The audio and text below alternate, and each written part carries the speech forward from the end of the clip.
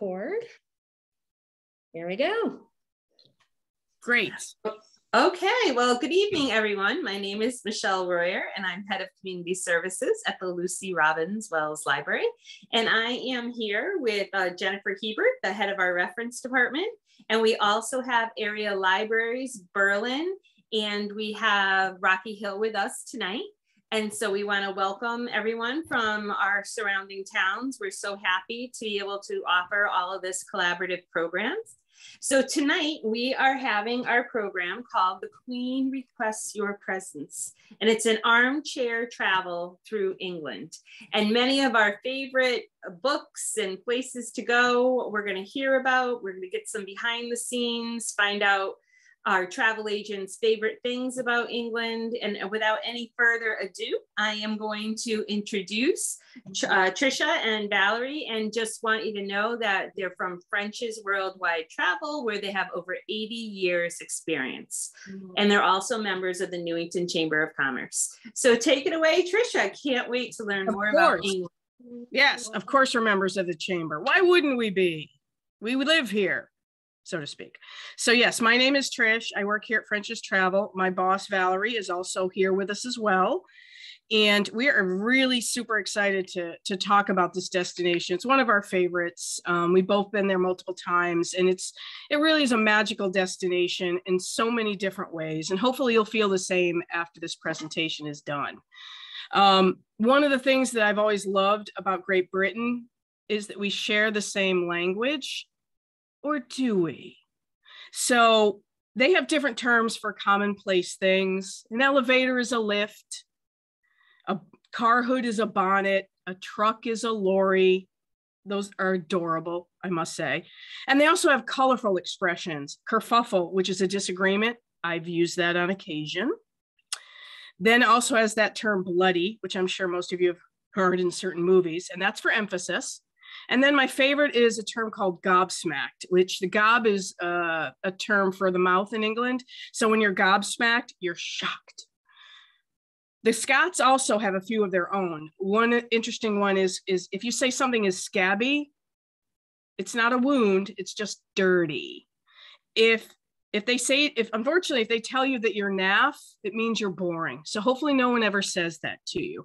And I know Valerie certainly has some favorites of her own. Valerie, you want to share those? Sure. I like the ones that are a little bit funny and might get you into some trouble.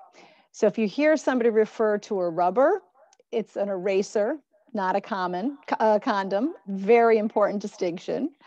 They just call them a condom.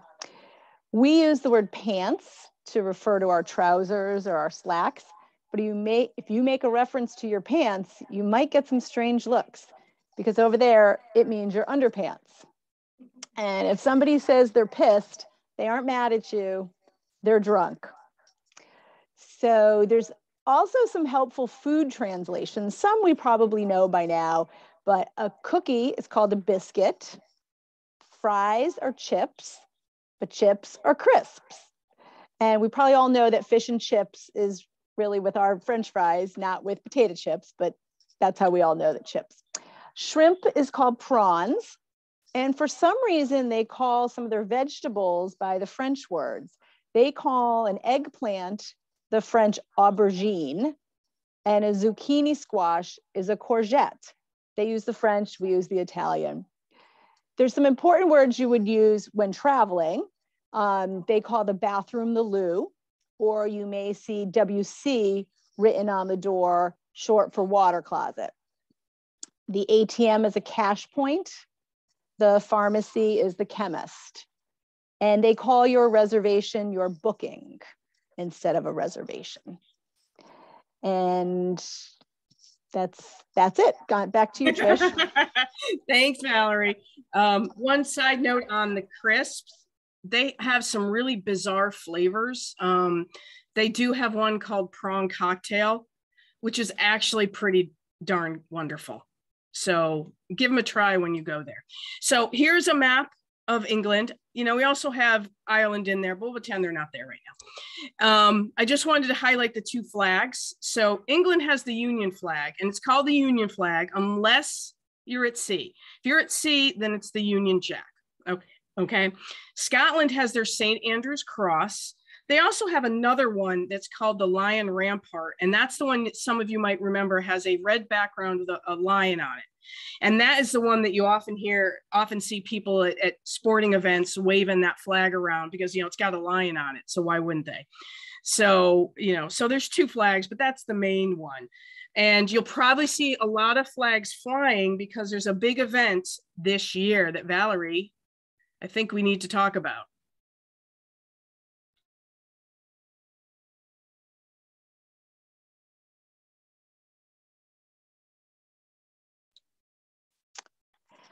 So on February 6th of this year, Queen Elizabeth II became the first British monarch to celebrate a platinum jubilee, or 70 years of service on the throne. At 95, she's also the oldest monarch in the world and currently the longest reigning monarch in the world. Britain has been celebrating all year, but the big celebration is over the 4-day bank holiday weekend, June 2nd to the 5th. There will be parades, a horse racing derby, lighting of beacons, which are just torches, all around the country and even around the world throughout the Commonwealth. And on Sunday, they will have the big lunch where neighborhoods get together in the spirit of fun and friendship, somewhat of a street party, block party all over. And we were thinking that maybe we should plan our own big lunch on June 5th. What do you think? The Platinum Jubilee pageant and concert on June 4th from Buckingham Palace should be amazing. It will all be broadcast on BBC, so set your DVRs. I know I'll be watching to see how the other half lives. Okay. Now, we wouldn't be doing a presentation on England and Britain if we didn't talk about the capital city of London. So when a man is tired of London, he is tired of life, for there is in London all that life can afford. Samuel Johnson. Very true. I mean, London is a city of extremes, of everything is there that you could possibly want to do. So London back in the 50s was referred to as the Big Smoke because during the 50s, they did experience a lethal smog that covered the city for 5 days in 1952. And it basically shut the city down. But luckily that doesn't happen anymore, unless it's fog, and then it's just called London fog, see? London officially became swinging, like our friend Austin Powers here, in the 60s, and it became the sort of a focal point of the fashion and culture of the time. Some of us who are in the crowd may or may not know this name, Mary Quant, but she invented something that you will know no matter what your age pretty much, and that's the miniskirt. So we can thank her for that. That was also the time when the Mini Cooper hit the streets. So that's a wonderful little sporty car, absolutely minuscule when it first came out. Some of those a bit older may also recognize the names of Twiggy and Jean Shrimpton. Both were models, and I think they did some acting as well. And the 60s also gave us James Bond, and some group called the Beatles. I don't really know who they are, but maybe someone could share with me who they are. So, oops, sorry. Okay, London has, like I said, has a lot to see and do. And one of the places I've been to twice in my visits to London is the London Zoo. It's a really wonderfully well-designed zoo. It's really got a great mix of animals. It's really well-designed, and it's just really a super fun experience.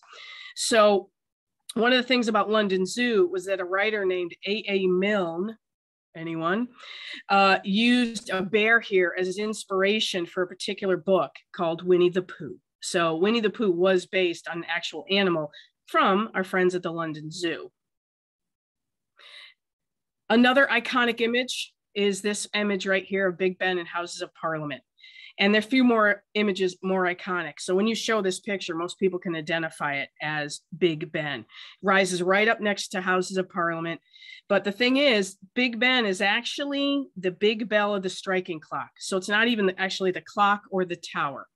So that's important to know. The building is actually called Elizabeth Tower, and you can actually visit it. The Houses of Parliament, you can actually visit on the Houses of Parliament on certain days and listen into arguments, which, you know, in a very British way is quite fascinating. Obviously, another iconic images are the London cabs. Those black cabs are ubiquitous in London. You'd see them everywhere. They are the lifeblood of getting around London if you're not riding the tube. And interestingly, it is not so easy to be a London cabbie. It is not simple. It takes between 2 to 4 years to learn the ins and outs of being a cabbie. You have to know every single street. And that's impressive when you consider the size and breadth of London City. I couldn't do it. Another image, another place, or not image so much, is a place you want to see is Trafalgar Square. It's a great focal point. Obviously has the statue of Trafalgar. There's Trafalgar right up there. Woo. And one of the places that you know, there's lots of things to do in and around Trafalgar Square. There's tremendous shops and there's restaurants and just a lot of activities. And up until fairly recently, there was also a lot of pigeons. So they had quite a pigeon problem, as you can see in that left picture. And the town fathers and mothers decided that they needed to do something about it. So they incited a rule where, as of 2003, you can't feed the pigeons anymore. So I'm sure a lot of you have seen Mary Poppins, and there's a scene where the woman's feet has the pigeons around her. You don't see that so much anymore. They don't really encourage that, unfortunately, but it makes for a very easy walking experience, which is kind of nice. So the Tower of London. Now, this is a place you have to visit. It's definitely, if you've never been, it's 100% one of the top things you need to do. Now, it's over 900 years old, so it's seen a tremendous amount of history. It's seen life as a prison, holding Anne Boleyn, that's a famous one, and then also Guy Fawkes. A lot of people don't know who Guy Fawkes was, but on the 5th of November, he tried to bomb Parliament. He was unsuccessful, and he was put into the Tower of London for his crimes, understandably. It's also been home to a menagerie, as well as a royal mint, and has even hosted royals in terms of staying there, not as a prison, but actually living there, which is nice. And it currently houses the crown jewels. So you can actually take a tour through, and they will show you all the antiquity, all the sites and everything. And then they'll take you finally to the crown jewels so you can see it in all its splendor. On the right, those are the beefeaters. Those are the yeoman warders, as they're officially really called.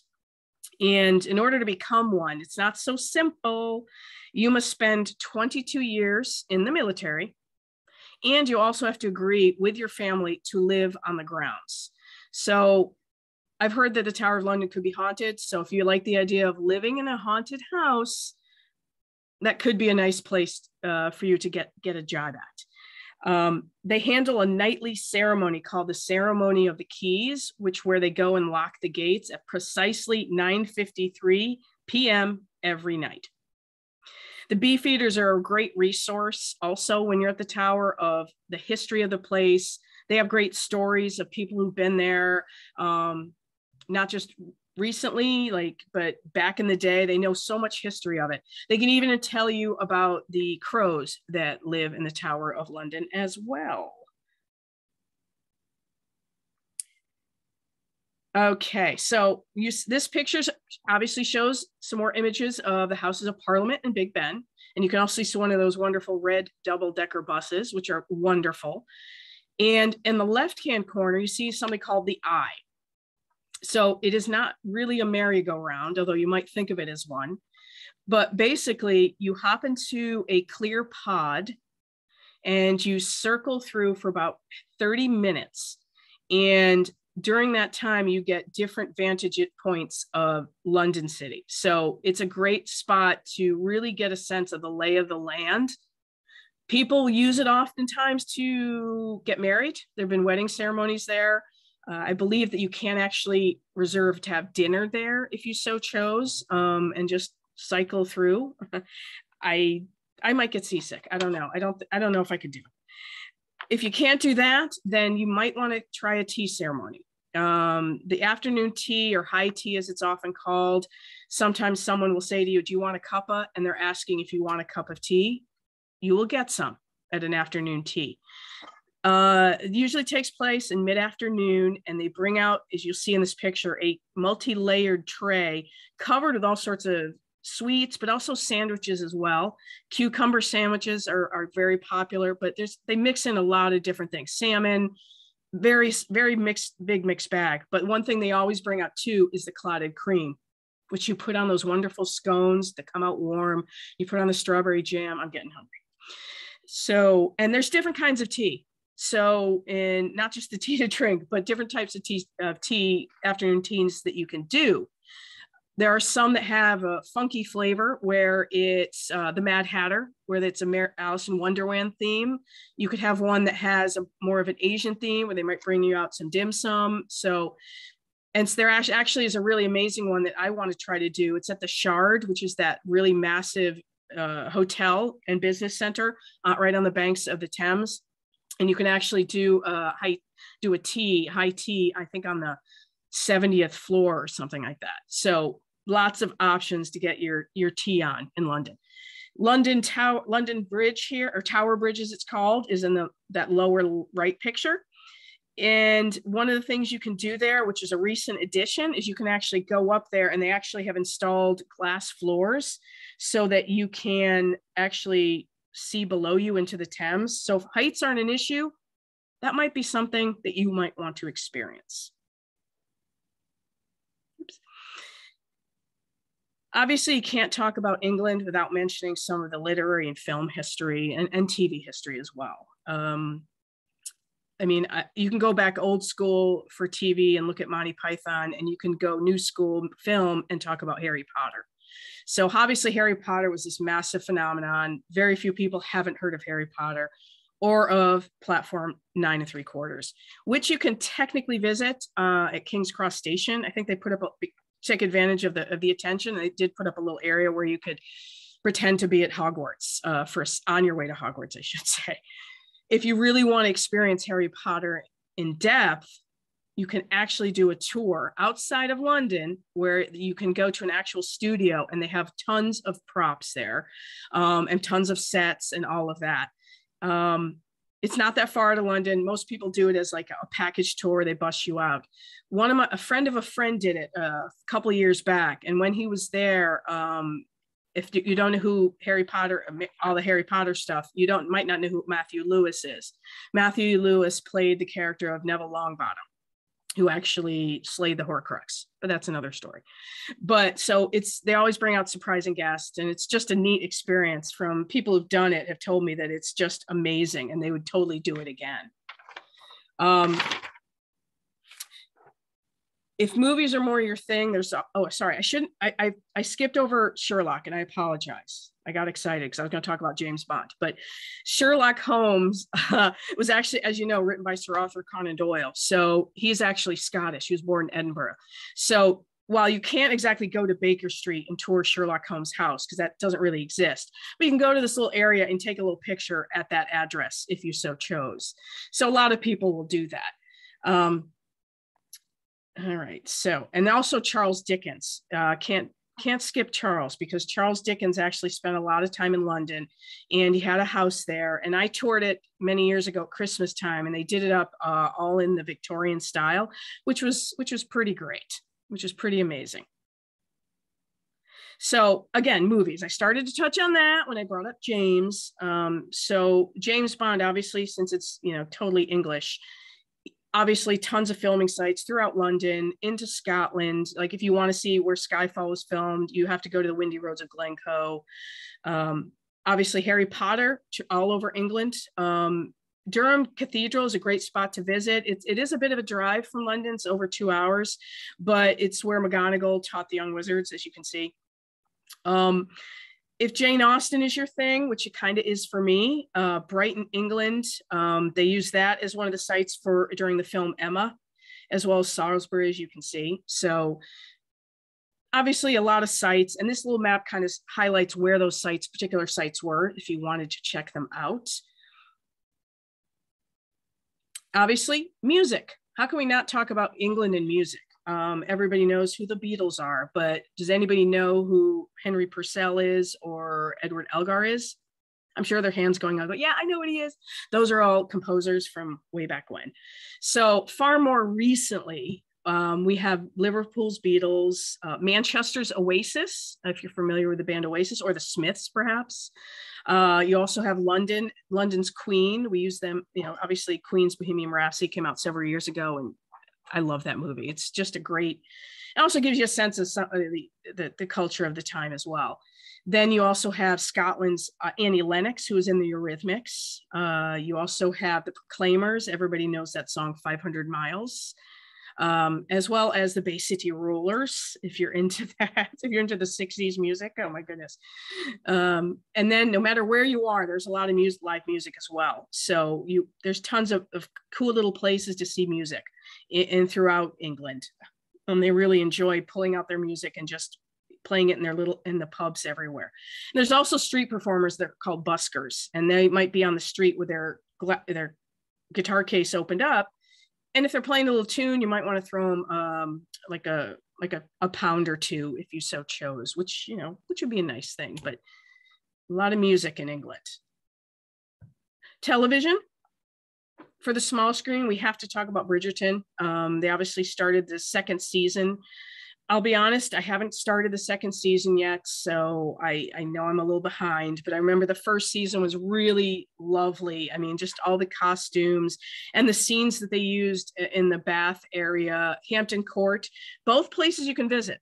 So Bath is definitely a must-see, and also Hampton Castle can easily be toured from London as well.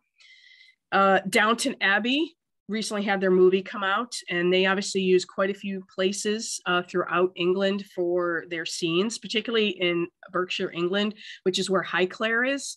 And that's worth a visit. You can actually tour it, the Highclere. And the thing is, as it says here, it is only open 60 to 70 days a year. So you do have to plan very carefully to make sure that you can get in and see it. Scotland has been front and center recently. Because of the next series of episodes of Outlander. So for those of you who want to, experience that, there's Glencoe, Fife, all these areas. Blackness is where they used for Fort William's headquarters. And Outlander is just a wonderful series. I mean, yes, it goes back and forth between times, but it shows a lot of the areas, magnificent areas of Scotland, which are well worth it. Now, one of the things you can also visit is, those familiar with the series will know that Clare crosses over at a ring of rocks called the Craig na Dun.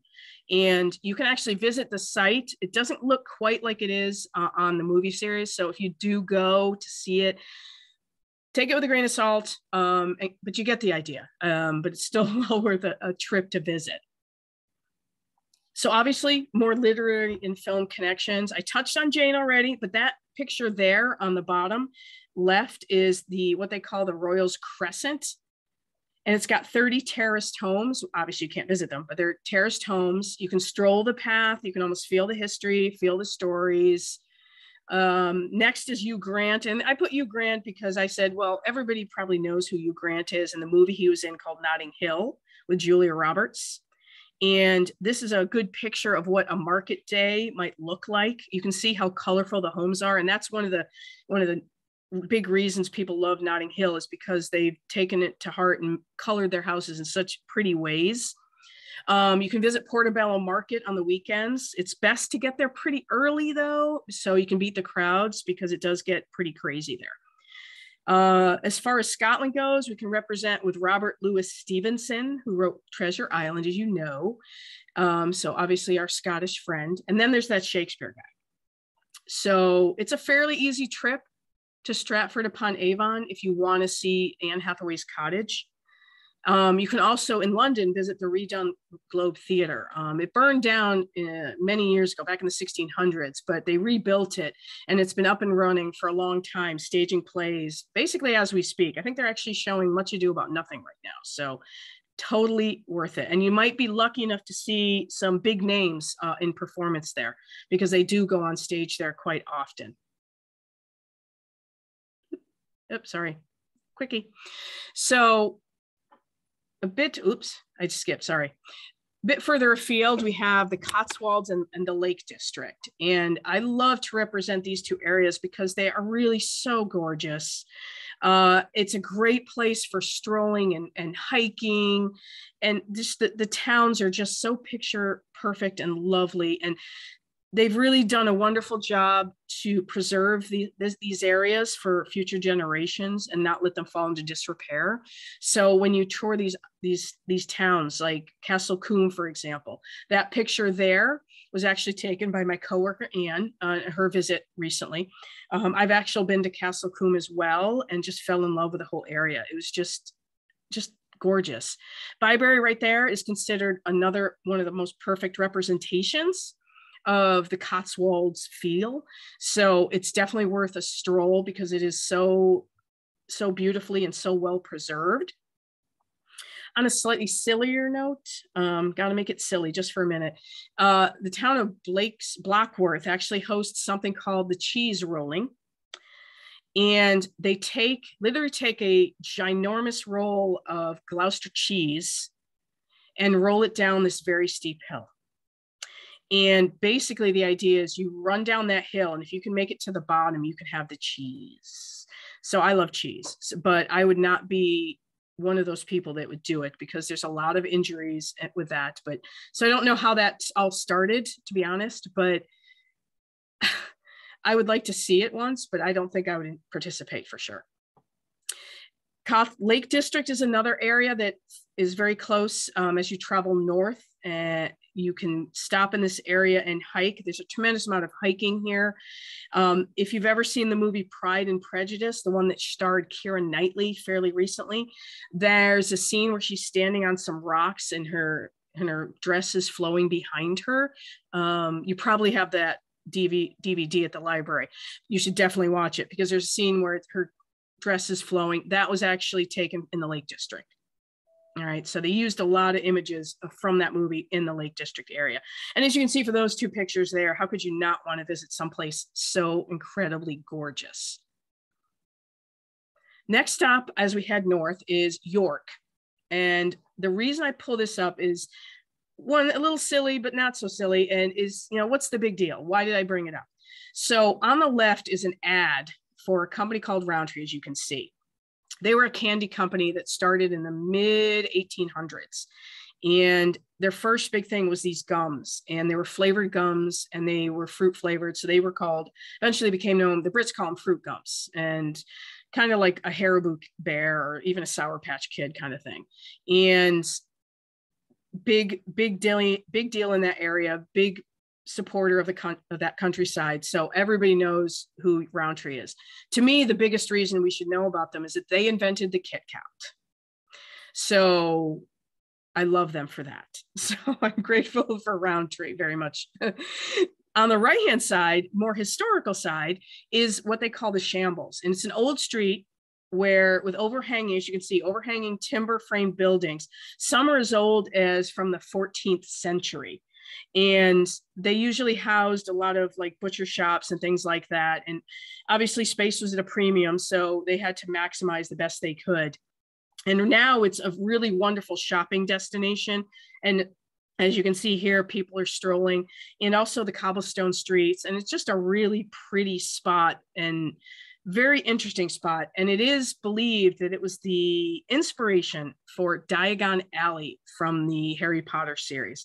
I think when we look at this picture, we can definitely feel that.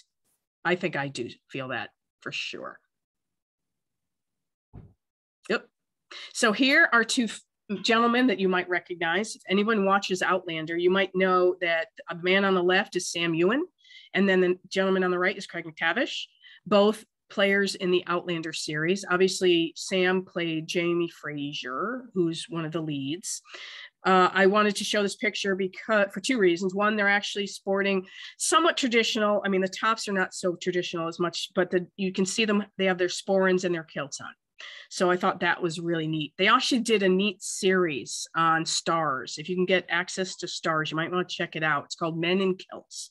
And they do a wonderful series of going around Scotland and highlighting different things. And it's a wonderful love letter to the country.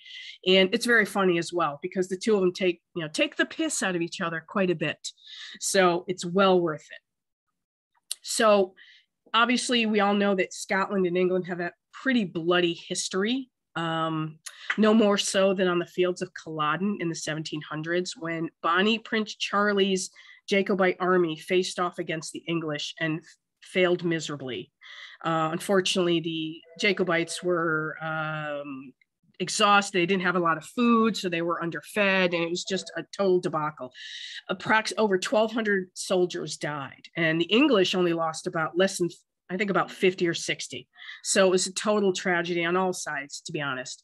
It marked the end of the Stuarts' chances at the throne, because Charlie went to France and was never heard from again, I guess.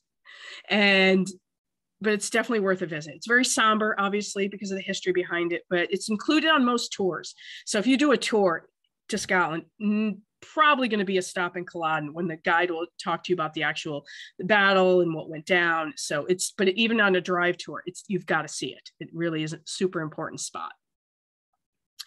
So anyone who knows me knows I'm a big fan of the movie So I Married an Axe Murderer. Any of you who have seen it know it stars Mike Myers, and he's Scottish. And one of his comments is Scottish food based on a dare, because he's sent on an errand by his parents to get haggis. So haggis, as you can see here, includes some interesting things. Oatmeal I can get behind, onions, liver even, but sheep's lungs, the heart, I don't know if I can do it. I have tried it once and it wasn't terrible, but I will certainly not be raising my hand to eat it a tremendous amount. People often ask, is it an animal? The locals will actually say it's a wee beastie with 4 legs, 2 of which are shorter than the other. This means it can run around the highlands where it lives without falling over. You can catch it by running in the opposite direction. So obviously not a real animal, but they do sell little stuffed haggis with little ears, and it's pretty funny. It is a very popular dish on January 25th, what happens to be the Robert Burns Day. He wrote an ode called Address to a Haggis, and I'm going to read a little bit of it. Fair fa your honest sonsy face, great chieftain of the pudding race, abun themia ayai, tak your place. So basically saying, you got to get right up there with the chocolate puddings of the world, which I don't think is going to happen. Still don't know if I'd ever eat it again. Edinburgh, now that we're in Scotland, obviously it's the capital, as we all know. It's not the largest city, though. That honor goes to Glasgow. Edinburgh was the first city in the world to have a fire brigade, which is impressive. It is also the greenest city in the UK, with more trees per head than any other city. Interestingly, they also have the world's biggest electric blanket in the world. Not that the one you're going to throw over your legs. It's actually 21 miles long and is under a stretch of road called the Mound. If it wasn't there, people would have a hard time with their cars getting up the hills. And yes, Edinburgh is built on a long extinct volcano. Now, who would have known that? I didn't know that.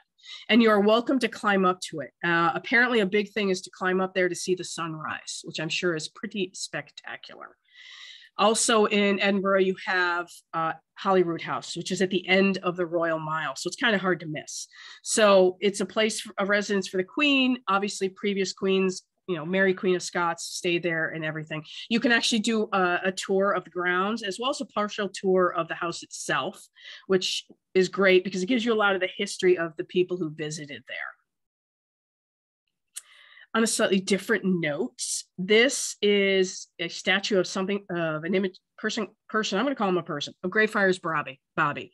He was a Skye Terrier who became known in the 19th century Edinburgh for spending 14 years guarding the grave of his owner until he himself died on the 14th of January in 1872. And there are a lot of books and a lot of movies about him, and it's just a testament to devotion. And you'll notice too that his nose is a little shiny. That's because tourists, not locals, have taken to rubbing his nose for what they feel might be good luck. But unfortunately, the Edinburghans are not too thrilled with that because it does require upkeep. So there was a campaign recently that said hands off the Bobby so that people would stop rubbing his nose, because when you rub his nose, you're taking away some of the statues. So don't rub his nose when you go there. Another thing that we can't forget is whiskey. Scotland has some amazing whiskey, and you'll notice one important thing: whiskey does not have an E in it. So if it's whiskey from Scotland, it's not going to have the E. And in order to be Scotch whiskey, it has to mature in oak casks for at least 3 years. So if you're buying whiskey and it says it's Scotch whiskey and it's spelled with an E, it ain't the real deal. Scotland sends a tremendous amount of bottles overseas, over 1 billion. I know my brother has bought several of those.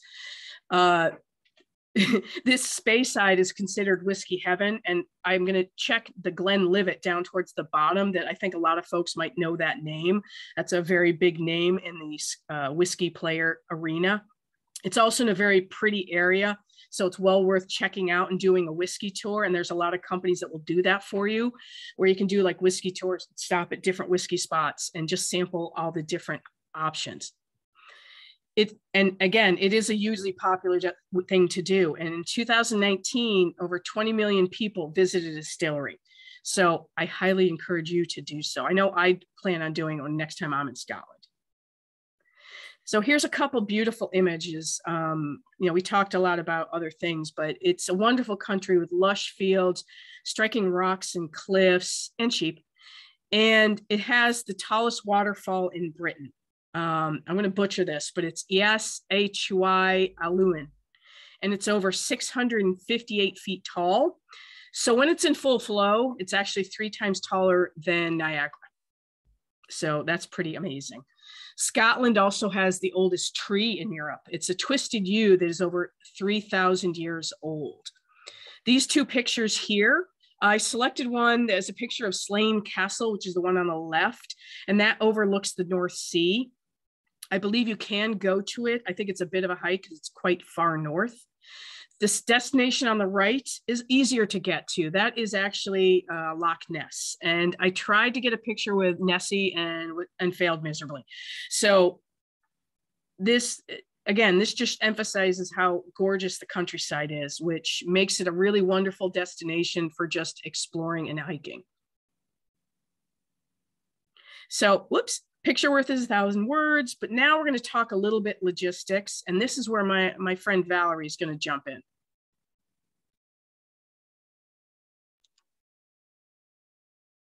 All right, so I guess we want to talk about actually getting to the UK and traveling there.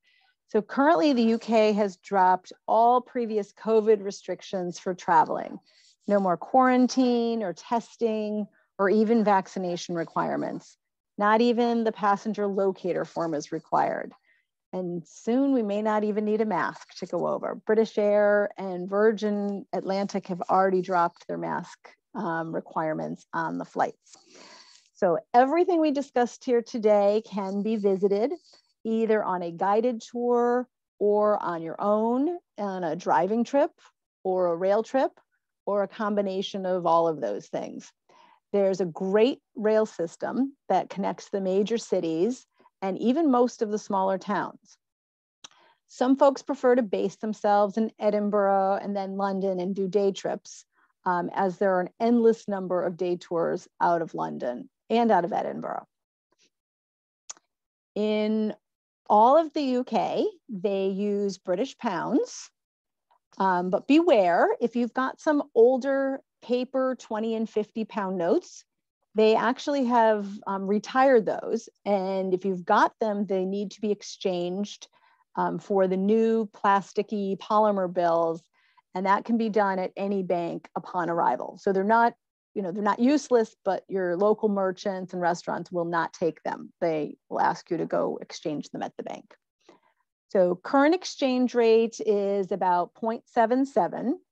which means you'll need about $1.30 US to purchase 1 pound. And from my experience traveling there, all the prices that you see are very similar to what you'd see here for things, but you've just spent 30 cents more to get your pounds. So everything is kind of 30% higher there than it is here.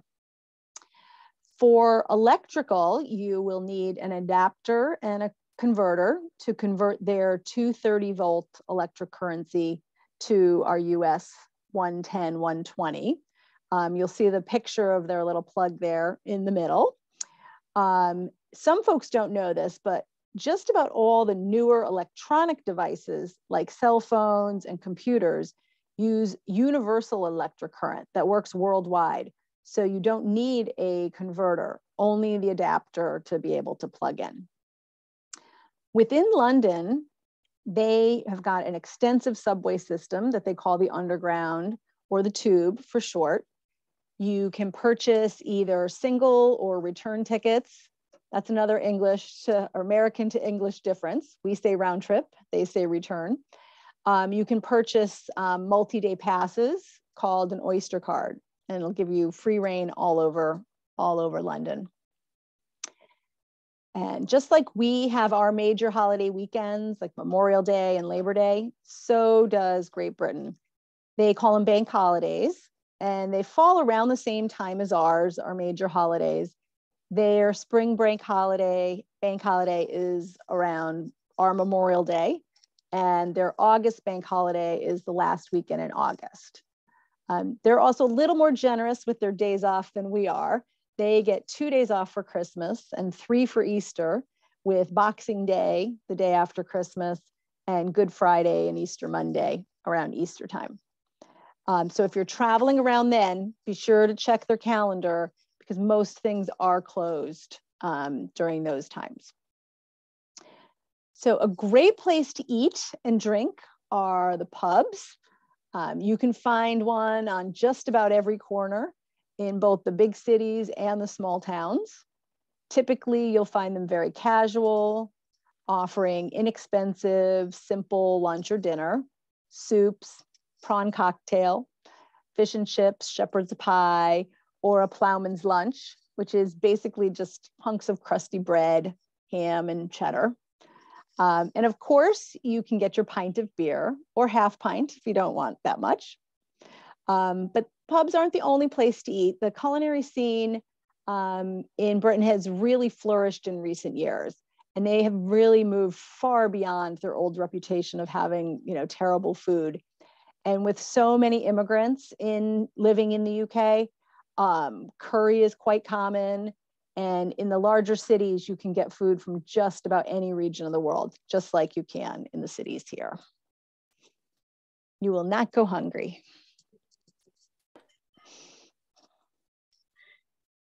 All right. Well, thank you so much for joining us. Really enjoyed sharing our love of this destination. You can tell from both the way Valerie talks, the way I talk about it, how much we like this destination and how much we love sharing that with everyone. Because it is a great place to go.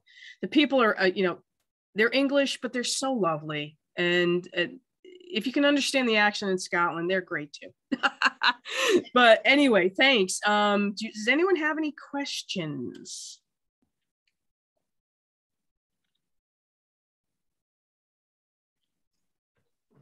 We do have a couple questions in the chat. And let's see. Most recent is, what is the significance of the time at 9:53 when they say, lock the gate? That's the Tower of London. That is an excellent question. I'll be honest, I don't know what the significance is. Valerie, do you have any insight? I didn't even know they did that. So we'll have to go to our dear friend Google and find out. Okay. All right. We can try to get you more information on that. Does anybody else have any questions they want to put in the chat?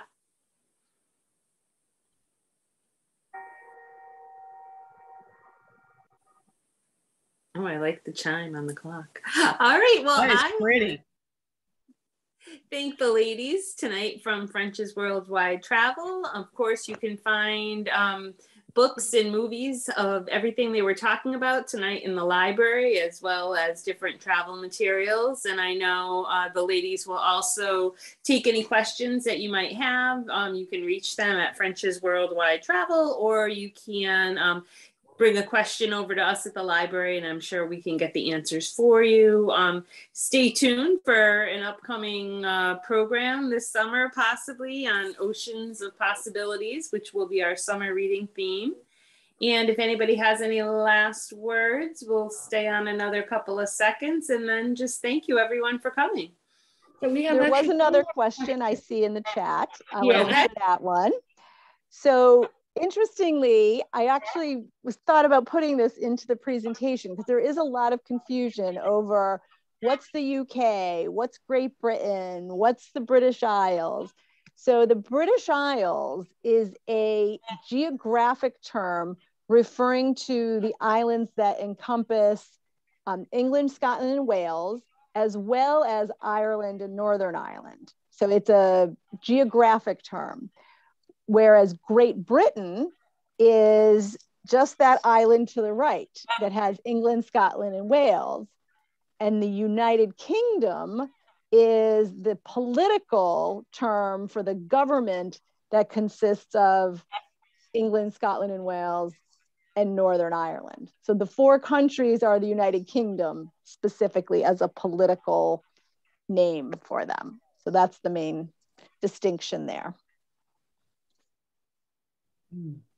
Okay, thank you very much. Does anybody else have any questions?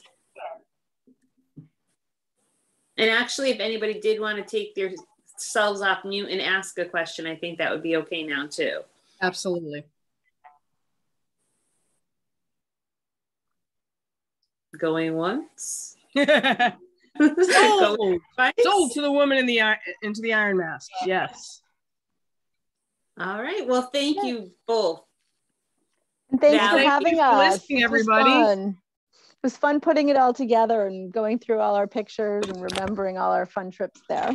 You definitely both know your stuff, that's for sure. So thank you. It was just wonderful. So thank you so much. And thank you everyone for joining us. Thanks, everybody. Bye-bye. Stay safe.